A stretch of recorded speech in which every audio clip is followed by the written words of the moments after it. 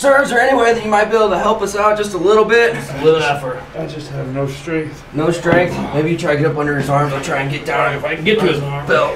Yeah, there's just... Yeah, I'll pull a shirt. Yeah, he's barely moving here. Yeah, he's just not moving at all. We're really in trouble here. All right, I'm gonna try to grab his shirt under here. I'm gonna try and get it on her. He's so jammed in here. All right, I'm gonna go for a belt loop. Why don't you grab the belt on the other side there? Okay. It's a little lower here under the toilet so we can get you. All right, there. Oh, it just ain't happening there, is it? He's a big boy. All right, yeah. Ah, shoot. Oh, sorry, guys. All right, Junior. We've all been there at 3 o'clock in the morning for the lift assist with a patient trapped between the toilet and the tub. There's no good way to get a hold of them. People don't come with handles. Any way you try to grab them, it's a risk to the patient and it's a risk to you as a responder. Back injuries are the bane of my existence as an administrator. Here's a product that helps us solve that problem, the Binder Lift. You strap it around the patient and you've got 360-degree access with handles to grab. It lifts the patient easily and in a position where you can save your back and save the patient from any further injury. It's a great product. It's a force multiplier. When you've got two folks and a big person to move on those lift assist calls, this can really help out and really be a back saver. The Binder Lift comes in two sizes for any size patient.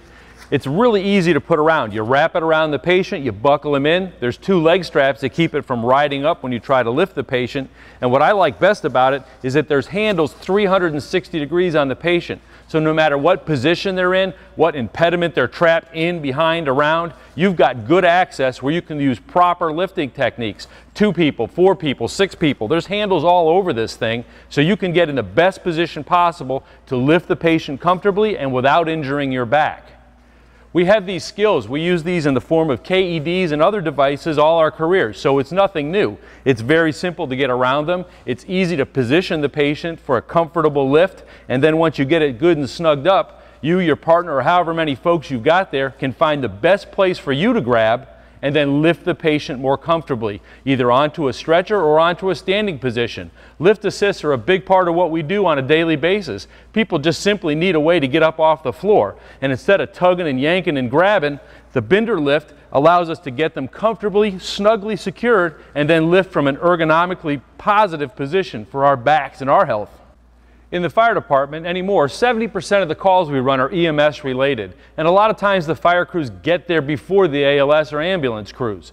How great would it be to have this on board, get this strapped up and ready to go, and when the ALS crew arrives, you've got the patient secured and either ready to lift or standing and ready to be checked out and released. It's a time saver that gets units back in service quicker and ready to respond to other emergencies. The thing I like the best about this, though, is the savings in backs.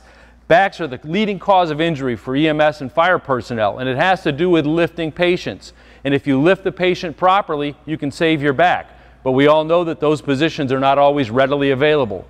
The Binder Lift allows us to lift potentially in the best spot possible for us, using our legs, not our backs, having good lifting positions that secure to the patient with the snaps and the buckles, so we can save our backs, and that saves your department money in the long run for workers' comp claims.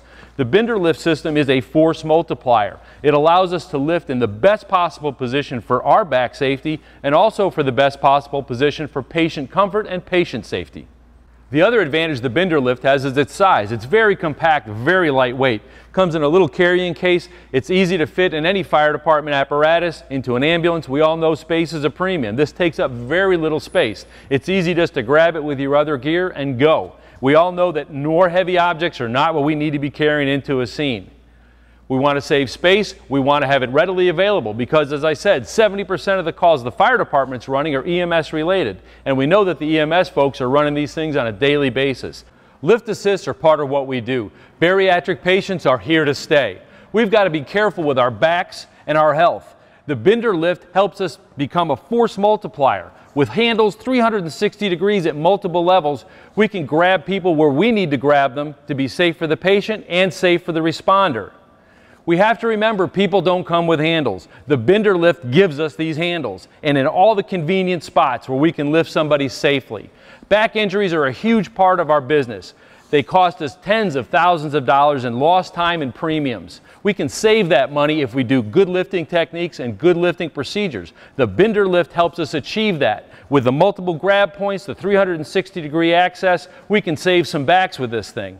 It's easy to use, it's built of durable construction, and I think it's going to be a real savings to us in the future for saved backs in fire and EMS. I'm Chief Rob Wiley. This is the Innovation Zone.